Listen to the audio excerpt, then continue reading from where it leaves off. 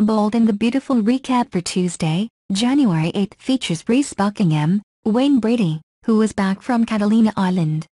He visited his daughter at the Forrester Creation Studio and beat himself up about the night that Hope Logan Spencer's, Annika Noel, baby was born. Zoe Buckingham, Kiera Barnes, tried to console her father with the fact that there was nothing he could have done. Zoe Buckingham questions Dr. Reese about the delivery. The more that Zoe tried to reassure her father that what had happened to Hope was out of his hands, the more vague and cryptic his answers became. Zoe asked her dad what he thought he had done wrong.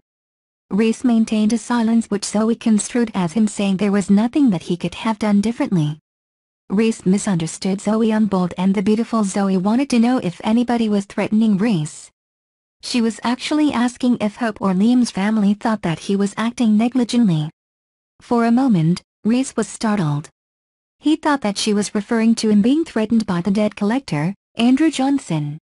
He denied it before he asked her where she got that. She clarified that she was talking about a malpractice suit, and he said that he hoped it would not come to that.